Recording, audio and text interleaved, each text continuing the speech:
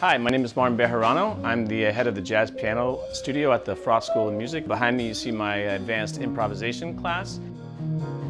Today they're getting ready and preparing for their jury. So here we go. You know, at this tempo, it's really hard to lock in and play eighth notes and quarter notes also. Like to me, like all the double time, triplety stuff sounded really happening.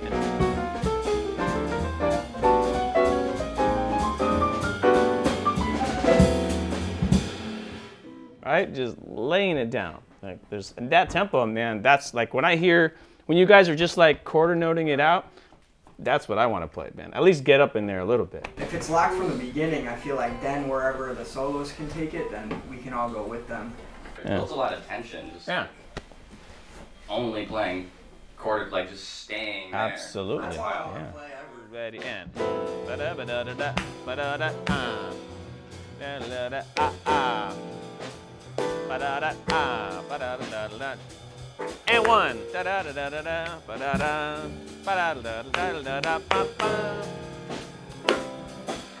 ba-da-ba-da-da-da-da. At the end of the day, if it doesn't feel good, you know, it's pretty much not worth it.